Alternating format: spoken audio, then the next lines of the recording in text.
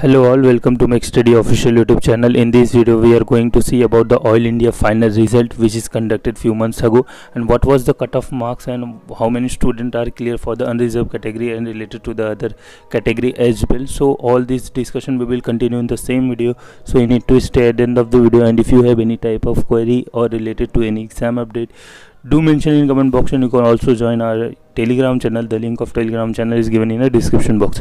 So let's begin with the videos.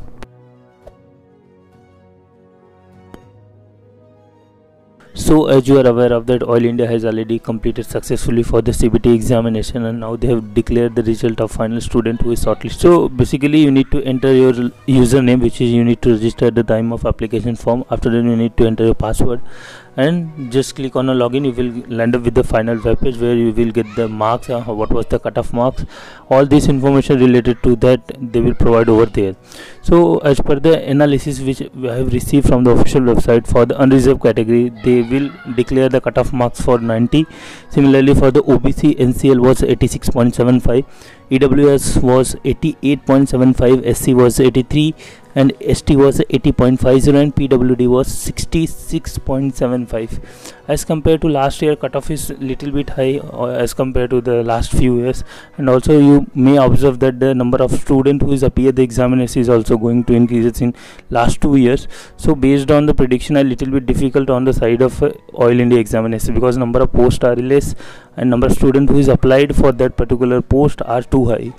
And one main thing is coming in a picture, like most of the students do not have a job due to the COVID issue. That's why they will directly jump on the preparation without any analyzation and other things. So if you are dedicated to prepare for any of the examination, give your 100%, try to solve almost all the previous year questions related to the gate, related to the ESE, at least these two examinations which is going for the PSU level. And some cases like other state examination, they will also conduct this examination. You can also solve that type of question as well. So if you have already selected, then best of luck for that particular examination. But most of the student who is not clear that particular examination because the number of seats are less, so do not worry about these things. Start preparing for another examination. If you have age limit criteria, if you do not reach that particular age limit, then definitely go ahead and make sure that you need to study all the portion without skipping any of the topic for the upcoming examination related to gate, related to BRC, or any other PSC examination like Midhani and BDL, which is already pending since last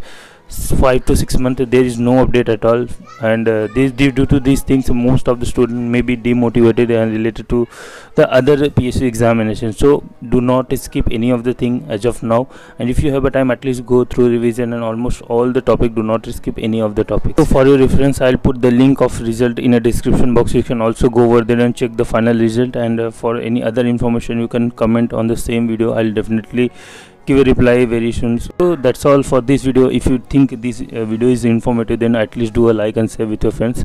Thanks.